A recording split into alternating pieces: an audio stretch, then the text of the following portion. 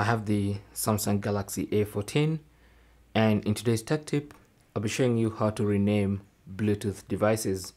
Now these are basically Bluetooth devices that have been connected to the phone. So what you need to do is go into settings, so just swipe up and go to settings, and then go to connections, and then go to Bluetooth. And then here you should see a list of all connected devices. I only have one, you might have more. Now if you want to rename this device on your phone, this is basically just like giving the device a nickname. It's not going to rename the device itself, it's going to rename the device on your phone. Okay, so what you need to do is go to settings, find that device that you want to rename, and on the right hand side you should see settings. That opens the device page. Tap on rename button here, and then you can change this name.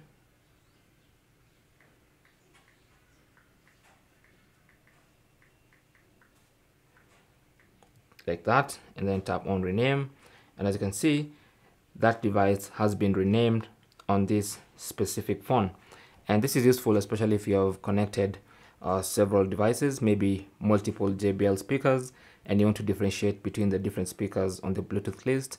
You can go ahead and rename devices like that. Thanks for watching. Leave your comments and questions down below, and good luck.